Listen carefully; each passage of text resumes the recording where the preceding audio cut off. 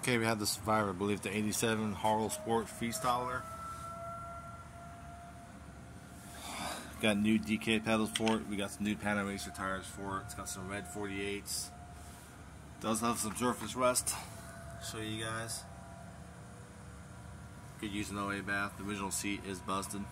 Paragon seat post clamp. All OG besides the real set. Got some gyro cables. I'm sure those ain't OG. This pedal's stuck. I can't seem to budge that one off. As you see, I got the DK pedal on the left side. It does have the first gen forks, the flip outs. They work fine. Stamped Haro. Nothing to hide. Front brake's not original. It's got the original stem bars. Some reissued Amy grips. A little bit of surface rust here, there.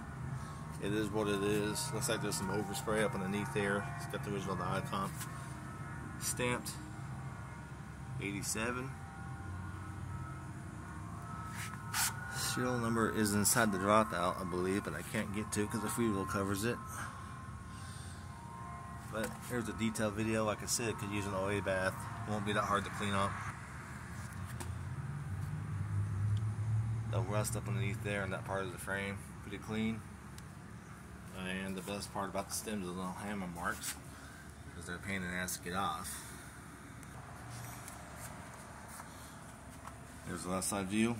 Like I said, these are original forks of the pegs.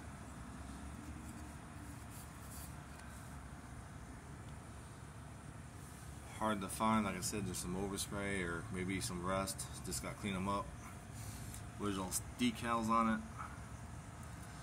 What you see is what you get. No dinks, no neeks. Just a little bit of surface rust. Just want to show that in the videos, pointed out.